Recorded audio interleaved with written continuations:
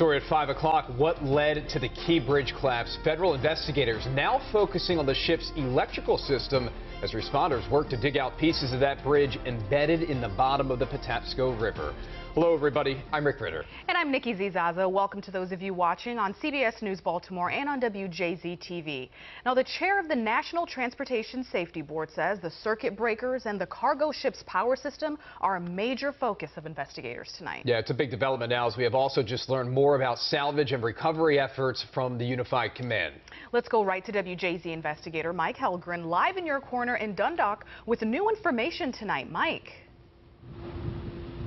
Nikki, Rick, we just got some more specific numbers. We learned that the Unified Command wants to remove 178 of the more than 4,700 containers that are on board the Dolly. So far, they've been able to remove 34 of them. Some of those containers weigh more than a ton each. And as you said, we're hearing from the NTSB chair as her agency hones in on the Dolly's electrical system. Our role is to determine what happened, why it happened, to prevent it from reoccurring, and we are still on scene on the vessel. NTSB Chair Jennifer Homendy told lawmakers her team is focused on the electrical system of the Dolly, the massive cargo ship that slammed into the Francis Scott Key Bridge 2 weeks ago. Video of the incident shows the Dolly appearing to lose power. Experts from Hyundai, which made the electronics, are working to determine what, if anything, malfunctioned.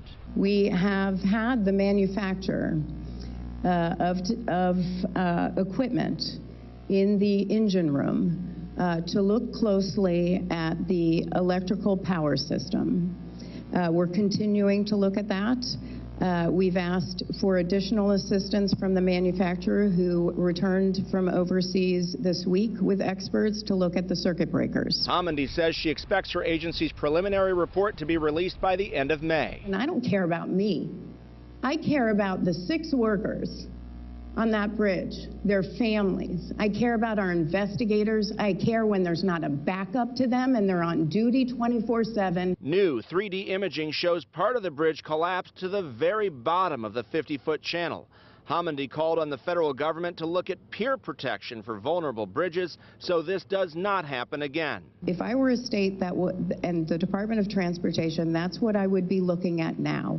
Are these bridges protected for the types of traffic that is going through now?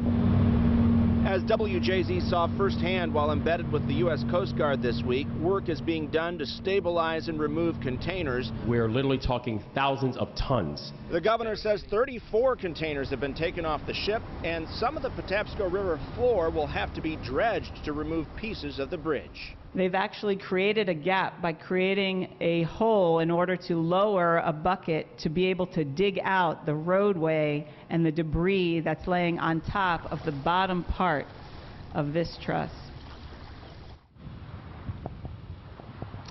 So it's going to be a tough and long road ahead. The governor did say that the timeline remains on track to reopen the Port of Baltimore by the end of May and open a deeper 35-foot channel by the end of this month. Reporting live in Dundalk, Mike Helgren, WJZ. All right, Mike, thank you. And WJZ and the United Way of Central Maryland have teamed up to provide relief in the wake of this tragedy. To learn more about how you can partner with us, scan that QR code on your screen or head to WJZ.com.